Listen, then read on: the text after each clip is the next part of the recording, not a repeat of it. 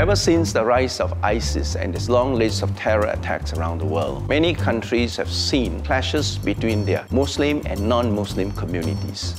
My team has been wondering, how is the situation in Singapore? Are Singaporeans able to talk openly and kindly with each other on these hot-button issues? Together with the Thought Collective and the Harmony Center, we invited strangers to help each other out by talking about this. In this video, they explore the question.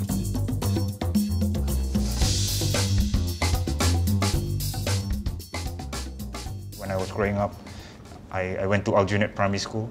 Aljunied Primary School, you would think that there would be a lot of Malay, but at my level, I was the only Malay class. I was the only guy, it's like a tuition, basically. Yeah. So I've come to grow up in a place where my friends are mostly Indians. My best friends are mostly Indians. Should I now, if I don't have enough Chinese friends, look for a Chinese friend? It's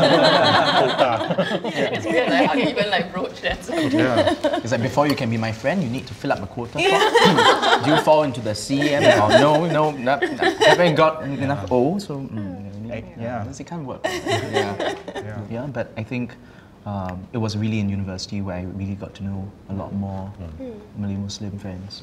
Yeah, in which also because of say my role in interfaith events, in which there would be more Malay Muslims who would be participating.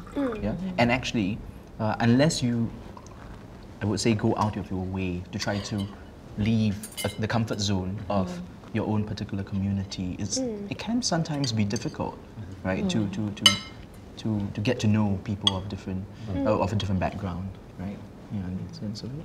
Even though I was from madrasah, but they do send us to like workshops or camps or other seminars in other JCs and stuff like that. So we do look forward to go to such events. So we get to meet other people. So I guess in a sense it balances out. Actually, I do have very close Muslim friends, but growing up, I think religion didn't feature very much in our lives when we were younger. Actually, I think I can very much relate to the questions that you've been pondering, especially for Deepa. But unlike probably a general assumption or expectation that people would think that you wouldn't mix around with other people because you're from the private Islamic school and it's the minority. My Muslim parents, their best friends are people from other races.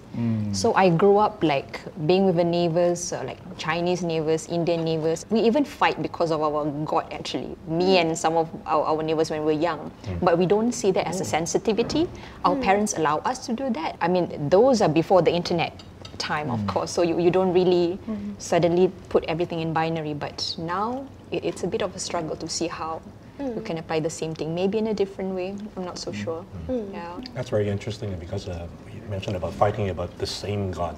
Even the people without a God, that we still fight. It's a very human thing. It's a very human thing. For me, I think the biggest part in the past, again, of meeting people, Malays, Muslims, will be in the army, and I think that's that's a very big part of a coming of age of a Singaporean male, fighting for the country, the existence of the country. There is a sense of crisis that's always at the back of our heads. In fact, in the army, I gained more Malay friends than I did before, because I came from a primary school which has no Malays. Right? Actually, like when you talk about schools, institutions as well, and in the army, these are institutions that categorize people certain ways. You have people who's already made it to university. And what about people who hasn't made it to the university, right?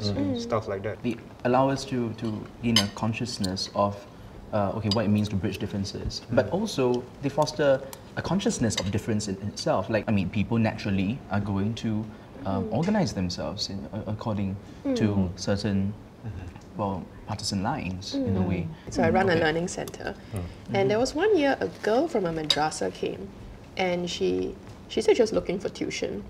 And she said, could my whole class come for tuition, and you set aside one class just for us because we have more than enough. And this is general paper where you got to talk about issues, right? And you have to bring in religious points of view and all that. And I'm a Christian, and in my regular mixed classes, I will openly talk about, so what is my stand on it and where that comes from. And then I started to feel like a bit of anxiety about, am I going to offend these kids? Like, should I couch the things that I say? And that was actually the conversation we had on the very first day.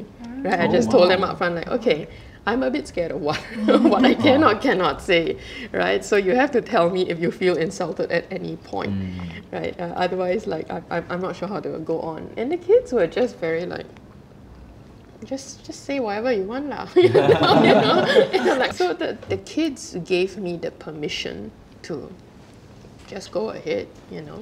And that helped me actually see that that they were just kids. Yes. they were as cute as like any of my other kids, right? Exactly. And sometimes it would like surprise me, like, you like that song? Are you sure you're supposed to like that song? My colleague was supposed to invigilate at a madrasa.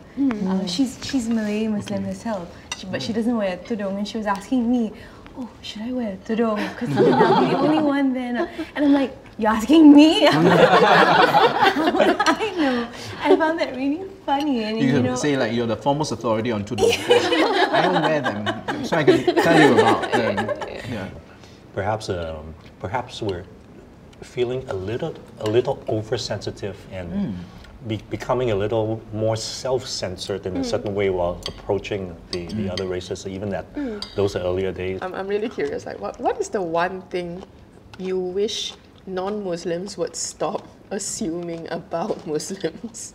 Like you're like so fed up with it. Maybe the question would be, what do you think also for me, right? What do you think Muslims feel about other Muslims sometimes as well? Which is a very interesting question, because then, or what do Buddhists think about other Buddhists maybe? And in Singapore, we shape community always according to either race, religion, these are related. But I do think that under one community that we have categorized as one, sometimes there are a lot of multiplicity. Do you ever feel that sometimes the harshest critics can come from your own community? Yeah.